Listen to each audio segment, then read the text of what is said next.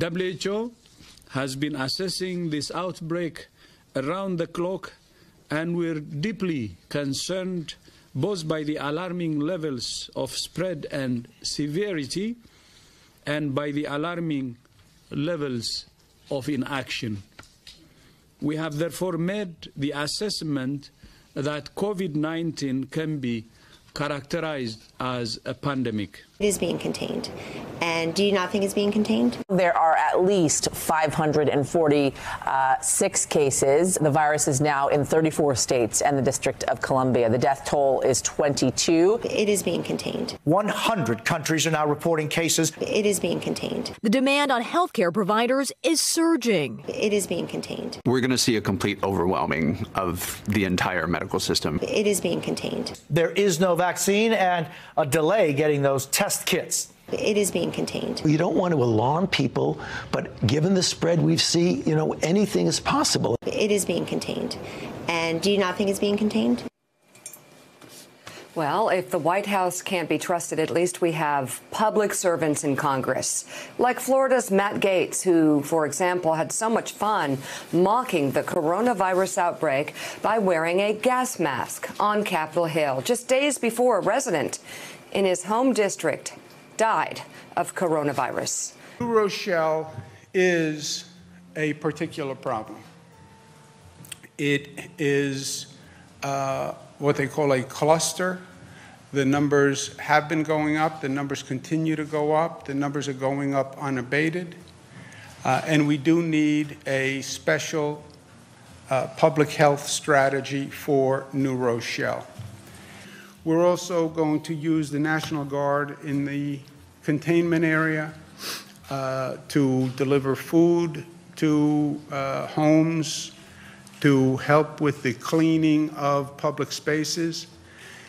There is a debate about how long the virus can live on hard surfaces, and you have differing opinions now. Some opinions are the virus can live on a hard surface such as stainless steel or plastic for 2 days or more. If that's the case, that would be a significant issue as to why it is transmitting the way it does. I know one of my neighbors that right now is in ICU. Really? Yeah, in very bad shape. And I'm praying for him to get out of it. It's an unusual situation to be in, especially being named the epicenter of, a national epidemic. It's called. It's unnerving, and it makes people very nervous. It makes people nervous to be around others. Is the worst yet to come, Dr. Fauci? Yes, it is. Can you elaborate? Well, whenever you have an outbreak that you can start seeing community spread, which means by definition that you don't know what the index case is, and the way you can approach it is by contact tracing. When you have enough of that, then it becomes a situation where you're not going to be able to effectively and efficiently contain it. As public spaces in New Rochelle scrub down, it's important to note the cluster of COVID-19 positives does not include any public school. His name is James Kai. He spoke to me over the phone tonight. He says he's a cautionary tale about coronavirus. Kai says he's not a part of the vulnerable population. He's young, healthy, doesn't smoke, yet he caught coronavirus. He says until we know more about this contagious disease, you must do everything you can to protect yourself. James Kai is New Jersey's first confirmed case of coronavirus. Hospitalized at Hackensack University Medical Center since Tuesday, he says he feels uncertain about his recovery. Every day he is getting worse. Kai, a 32-year-old physician's assistant working and living in both Manhattan and Fort Lee, New Jersey, says he became sick after attending a medical conference at a Times Square hotel last weekend. He went to an urgent care clinic and then to the ER in Hackensack. They did a CT. Find out I may have corona. So it happened so quick. With 216 positive cases of coronavirus in New York State as of this afternoon, Governor Cuomo says federal testing capacity is far below the demand. Caused by a coronavirus.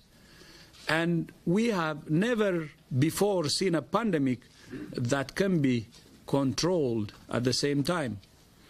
WHO has been in full response mode since we were notified of the first cases, and we have called every day for countries to take urgent and aggressive action.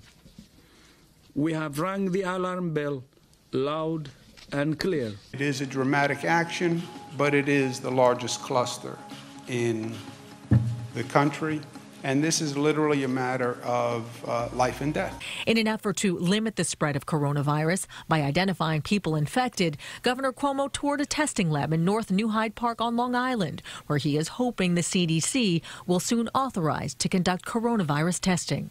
I think the CDC has just been slow off the mark, and they continue to be slow. A lot of people say, oh, it's okay, don't wear a mask. I don't believe that. I may be just caught a sneeze by somebody and caught a virus. Kai says he's not a smoker and had no underlying condition before coronavirus quickly spread to both his lungs. He's warning everyone to take the threat of coronavirus seriously. Now in isolation, he says he only wishes he could see his wife and one-year-old daughter. I didn't make it through. I believe I can make it through. But just in case, they can see me for the last few times. Bottom line, it's going to get worse.